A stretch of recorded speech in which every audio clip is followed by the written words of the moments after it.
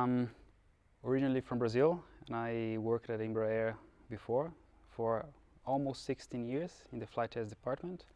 I heard about this new eVTOL market coming, and I said, wow, this is pretty challenging because it's something that no one has ever tested before from a flight test perspective. And I said, why not? So Lilium came to my attention because of the design, and they were quite advanced in terms of flight testing.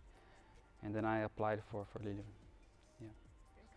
So the first thing I did was to create a basis, a kind of common basis for every flight test department, so instrumentation, flight test engineers, pilots, maintenance.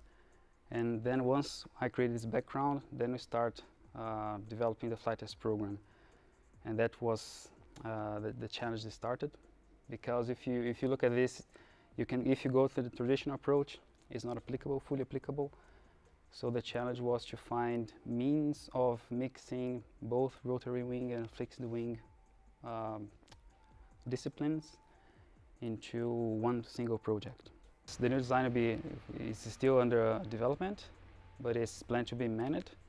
And this again changes for us in terms of planning, in terms of preparation for the flights, because now we're moving everything from the ground inside of the aircraft.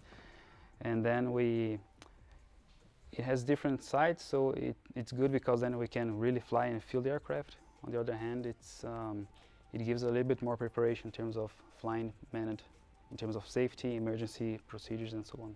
This flight was a remarkable day. I have been through first flights before, but this one was really intense because it was the first time we're going to see this new design and this is really coming to the air.